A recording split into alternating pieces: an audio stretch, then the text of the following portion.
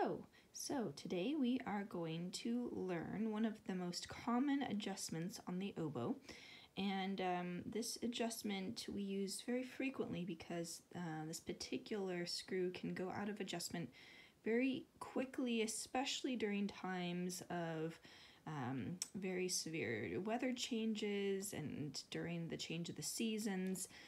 Or even just going in and out of between air conditioning or colder or hotter outside temperatures. So we are going to be focused on the bridge key right here. Now this is the bridge key. We call it the bridge because it's attached to the bottom joint and it then is in play on the top joint. So you will need a flathead screwdriver. Let's see if you can see that. There we go. And it needs to be able to fit into this bridge key screw, which will be adjusted right here. How do we find out whether it's out of adjustment? Well, we have to do a play test. And as I am both showing and playing, this is a little difficult, so I'll have to put down this video here. This is what it sounds like out of adjustment.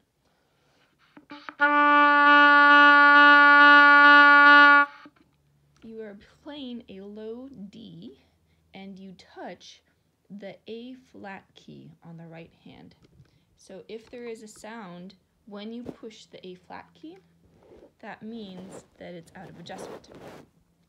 So how do we fix it? Well, we have to do things very slowly on oboe because the screws are very sensitive.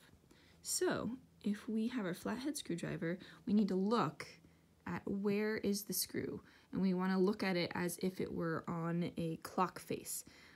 So we see it here, and we can say it's about at the 8 on a clock face.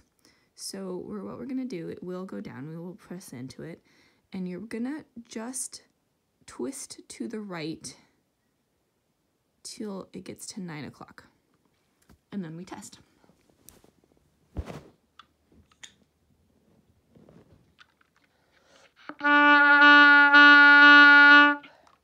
So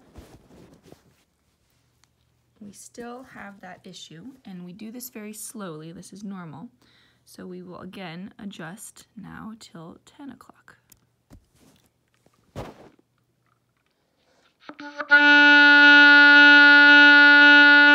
So you can start to hear that it is already a little bit better.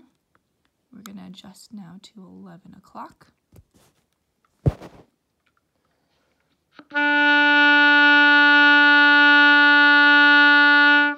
Now it is just a tiny bit. So we're not going to adjust to 12, we're going to adjust what we call minute by minute. So as if you are just adjusting 1 minute later on the clock face.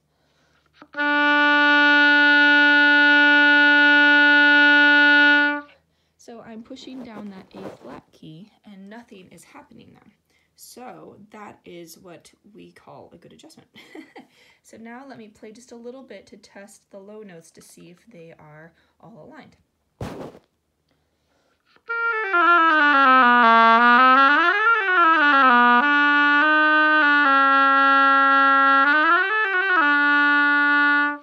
I can still hear it just a little bit, so I would do 1 more minute to get it in adjustment.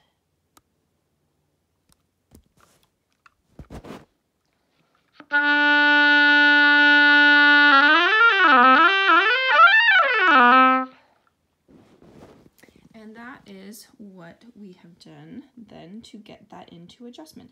Now, why this is important and what happens is the key right here, sorry for all the movements of the camera, there we are.